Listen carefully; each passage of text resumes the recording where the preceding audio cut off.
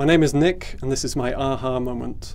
I was doing stand-up comedy in the 90s, and I was doing okay with it. I was working hard at it, and I got a gig. It was a small club, nothing too scary, and my girlfriend Roz and her friend were going to be there, so I knew at least 2 people were going to laugh.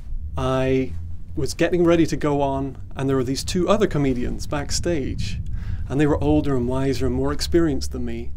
So I listened to what they were saying, and they said, you need a segue between each joke.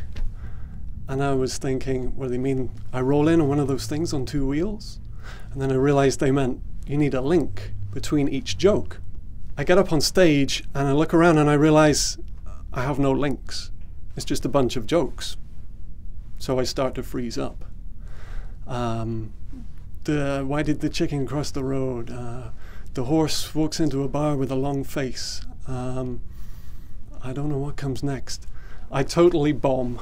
But on the way home, I realized that my jokes would have worked fine if I'd just gone with my gut instead of listening to those guys.